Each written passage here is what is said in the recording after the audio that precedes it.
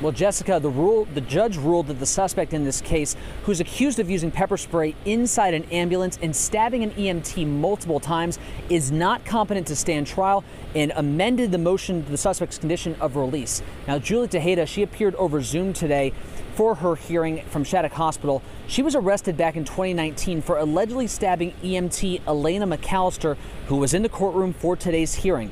McAllister and the Boston EMTs Union has been asking for Tejeda to be required to remain at the hospital to continue her treatment and to hopefully one day be found competent to stand trial. But based on the annual competency evaluation from the Department of Mental Health, Tejeda was found not competent, and the Commonwealth and the defense attorney agreed that Tejeda will seek a conditional voluntary commitment to remain at that hospital until a group living home is available. Should Ms. Tejeda, on her own, without DMH's approval, seek her release, DMH can prevent that from occurring for about 3 days while they can seek to have her committed again.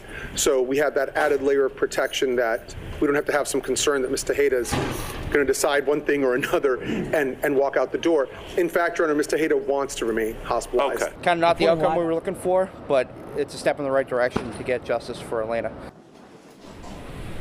Now, the judge did order that Tejeda, when she eventually leaves Shattuck Hospital, she will be required to wear a GPS device, despite the objections from her defense attorney.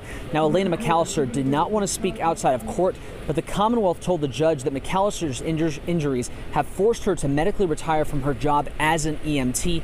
There will be another review of Julie Tejeda's competency in March of next year. Reporting live outside Suffolk Superior Courthouse, Matt Reed, WCVB News Center 5.